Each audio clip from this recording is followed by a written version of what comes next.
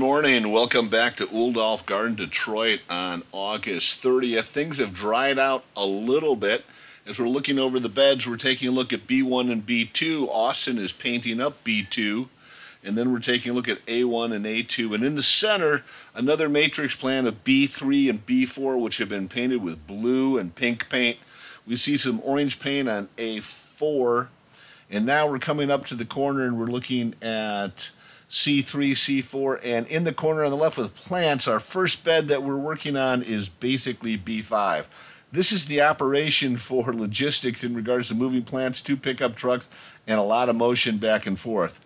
Here we are taking a look at planting of B4 on this third day of Old Garden, Detroit.